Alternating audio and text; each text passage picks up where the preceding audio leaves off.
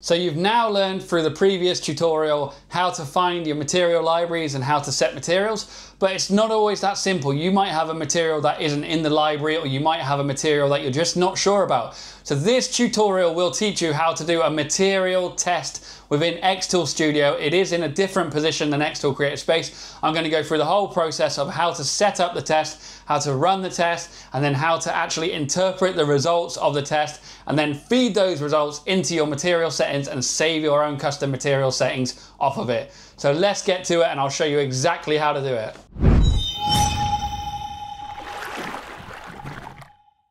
We are on our familiar screen again. This is the new xTool Studio homepage.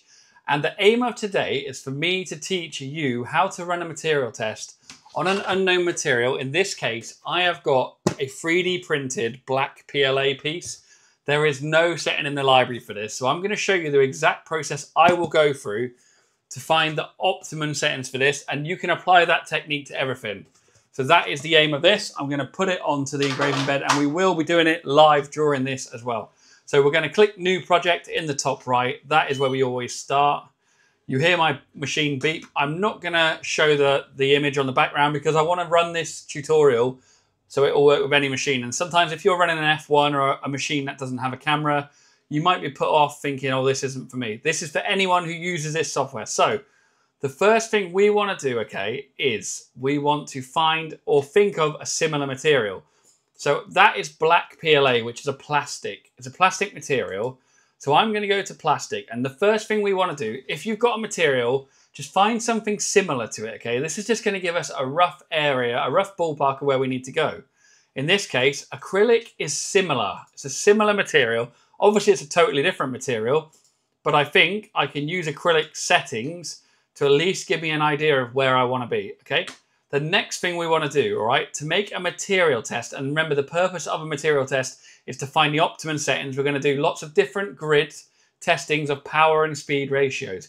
We need to create a shape that's going to be our testing shape. So over here on the left side, you are going to see the shape column. I'm going to use a star in this case because star is quite a complex shape. It's complex in the sense of it's forced to go on long and short paths. So it's a good test of it. And size-wise, obviously, whatever material you're going to be testing on will dictate the size of this. Generally, I end up going for something like between 5 and 10 millimeters by 5 and 10 millimeters. I think that's a safe bet. It gives you enough to work with. And there you go. So what we're going to do now, okay, so we set our material at the start as acrylic.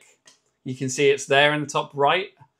What we're going to do now is we are going to change our shape to engrave.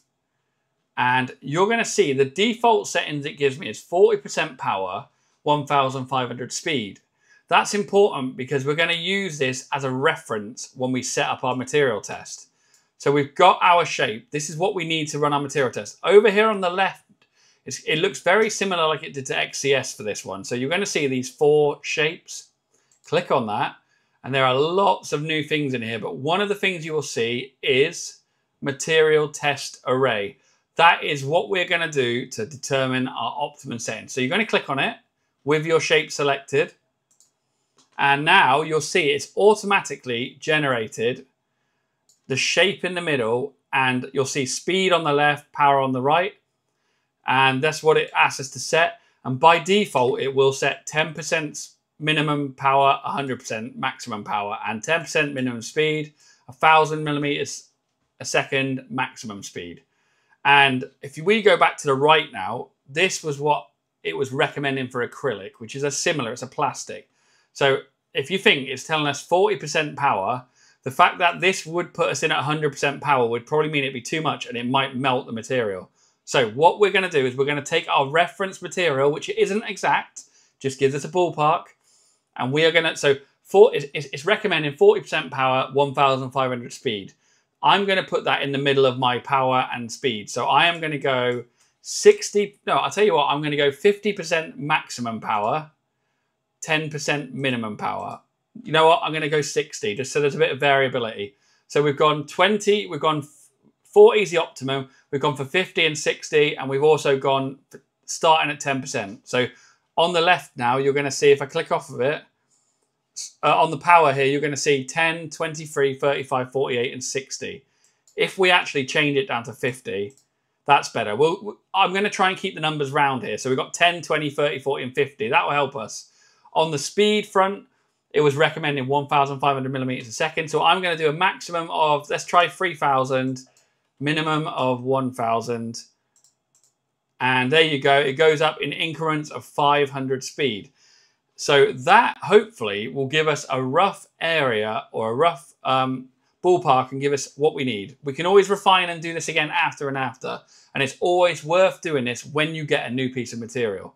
So what you can also adjust here, look, is you can increase the columns. So if you put it up to 7, for example, it's now increased the range of power and speed it's testing, which is good for accuracy. For simplicity though, in this one, I'm going to keep it on 5 because it gives us round numbers on the power and the speed. And then spacing allows you to make the shapes closer. If you're working with a really tight, small piece of material, you might actually want to keep it as close as possible to allow it to get as much information on that as possible. So I'm going for 2 by 2, and as you can see there, that's good. Once you're happy with what you've got, you're going to click Done, and you'll see you've now got a grouped shape. One thing I want to tell you guys to do at this point though, and this is another thing that's worth checking, is to click on your grouped object, right click it, and then click on Ungroup. And the reason, now we can select all the individual things. And what I will show you, look over to the right here, the power and speed. I'm going to click through these various ones, and you'll see each of them has now been given an individual power and speed ratio, which aligns with what we've done. What we want to check in this case though, is the actual text around the outside of it. If I click on that, it's recommending 90% power, 1,200 speed. I suspect that could burn the material, okay? So always check this to make sure you know what settings it's giving you for the text. I don't want it to be that powerful, so I'm going to put it down to 40%, and I might go for 1,000 speed.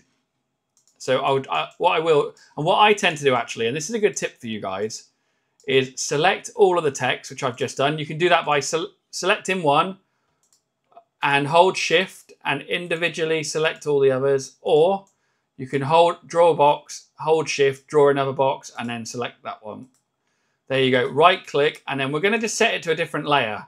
This is a red layer because it now means we can set different settings for those. And what I mean by that is if I change these settings now to 40% power, 1,000 speed, that's what we're going to do. You'll see if I click on blue, it goes to various, it's all mixed. If I click on red now, it selects all of those things, and on the right, look, it's all the same. So if we want to change the settings of that altogether, we can do it now. So once you've got it all together, you can group it back or you can keep it ungrouped. It's up to you. But at this point, we are now ready to run the test and to see how it goes. And we will do that. So I always say, make sure you focus your laser so the 2 dots are joined together. And in my case, I still need to do that. And I will do that, you're going to see that. And then we're going to frame the item to make sure it's framed and it fits, okay? Critical. You don't want to do this test unless it's on the material. Once we've framed it, we are then going to actually do it. So let's switch over to that, and I'll show you the live test, and then we'll go for the results after, and I'll help you select it. So as I said, the first thing we want to do is focus the laser. You can see I've got a blue and a red dot, and they're not joined up at the moment.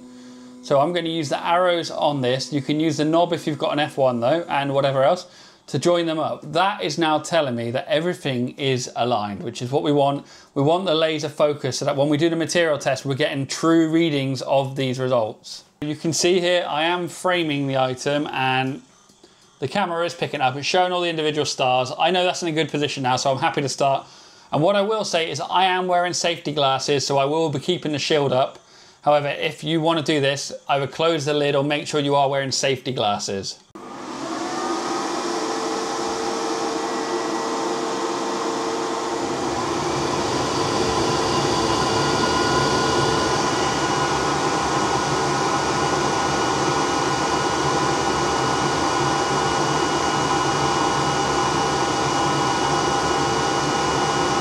So there you have it. Here is our material test, and as you can see, we've got it pretty good here because the bottom right is dark, but all the rest of them are very similar. So What you can do now is you can take this material test and you can try and optimize it so that you're using as little power as possible, but getting the maximum speed.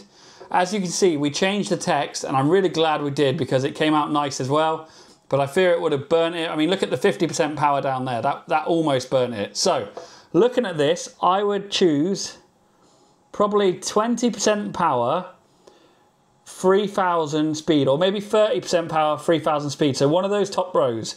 Absolutely brilliant. And what we can do if we really want, we can do another material test and increase the speeds, maybe go to 4,000 or 5,000, keep the power the same, and we can then look at it in greater detail and try and refine this even more. So there you have it. I'll show you close up our settings again. So now we look at this. As I said, I like the look of probably, looking at it close now, I would say 20% power, 3000 speed. That was a really low power, high speed engraving. That gives us a really good balance. So I've shown you in a previous video how to make your own custom materials, but I'm going to show it in this one really quickly because, you know, it's all good showing you how to do the test, but you might not know what to do it after. So what we're going to do now is I am going to ungroup this again, and we're going to select the one that we liked, and that was this one here. Look, 20% power, 3000% speed.